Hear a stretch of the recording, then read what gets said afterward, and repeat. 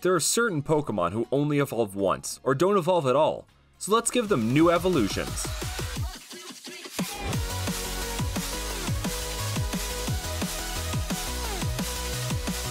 Pokemon Evolution, a mechanic that is probably the biggest facet of the franchise. Throughout the different generations, there have been Pokemon who only evolve once, or never receive an evolution at all.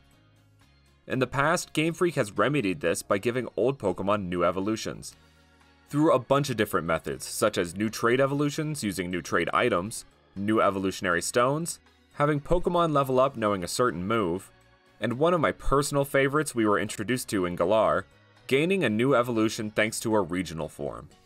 In my Fakemon region, Cornera, we have already explored a ton of new evolutions to old Pokemon due to the gimmick of the region, nucleotypes.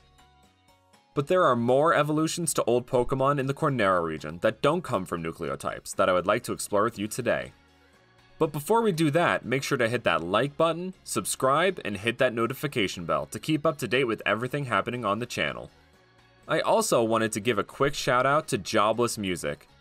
They have been composing some epic music for the Cornera region that you will start hearing in these videos, so make sure to check out Jobless's YouTube channel. They are absolutely killing these tracks and I'm super happy with them. Also, I don't plug this nearly as much as I probably should, but make sure to check out the official Instagram account of the Cornera region, @MagicDex. There you can see stats, abilities, dex entries, and the shinies, which I know a lot of you have been asking for. I also do a Q&A every Tuesday if you have questions about the Cornera region.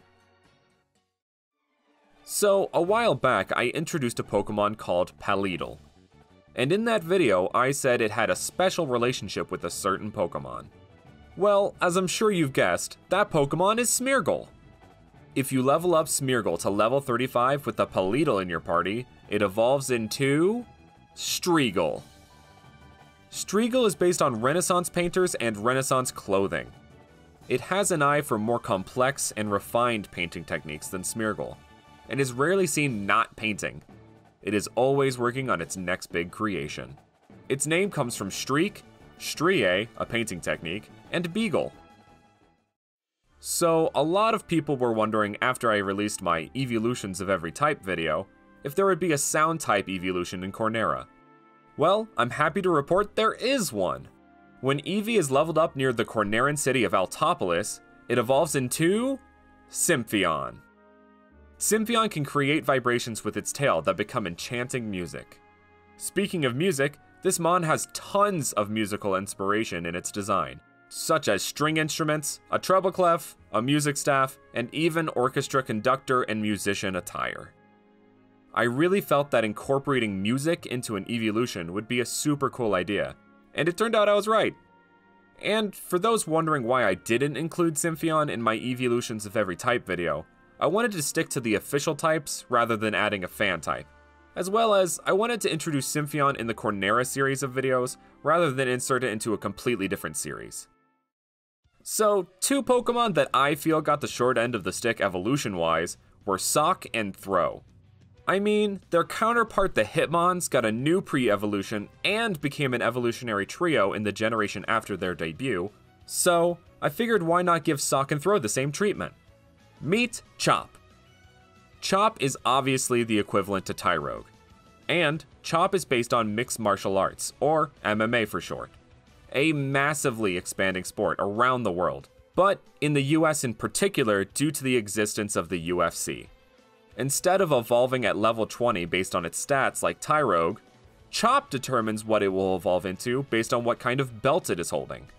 When leveled up to level 20, if it is holding a black belt, it will evolve into a Sock. If it is holding a power belt, it will evolve into a Throw. And if it is holding an expert belt, it will evolve into Kick. Kick is based on White Oni, as well as another very widespread martial art, kickboxing. I really wanted Kick to feel like a perfect middle ground between Sock and Throw. Sock is on the skinnier side and is the karate Pokemon, and Throw is on the heftier side and is the judo Pokemon. So, Kick is more on the muscular side and is the kickbox Pokemon. All three are based on forms of martial arts that started in Japan and became popular worldwide. And the love for this trio doesn't stop there, but I will save that for a future video. As I said at the start of the video, regional evolution was introduced in Galar, and I just love that concept. As you can clearly tell by the many regional evolutions I have made. But there are a couple more regional evolutions I wanted to share in this video. After that, there are only 2 more regional evolutions, but they are planned for a separate video. But after that, that's it, I swear. So for this first one, I have to introduce Corneran Murkrow. It is now grass flying type. And it is based on hay, farmers, and barn swallows. These Murkrow have adapted to farm life in Cornera, and are known to play in the hay bales the farmers make, and even preen them to make them look nice and neat. But when introduced to a leaf stone, Corneran Murkrow evolves into Ranch Crow. Come on, the pun was too perfect. Known as the farmhand Pokemon, Ranch Crow will scare away other bird Pokemon that would do harm to the farmer's crops. Ranch Crow is based on farmers, hay, barn swallows, and also scarecrows. It's a crow based on a scarecrow that scares crows. How great is that? Last but certainly not least, we have another regional evolution. This one is a bit different, as it doesn't come from a regional form like other regional evolutions.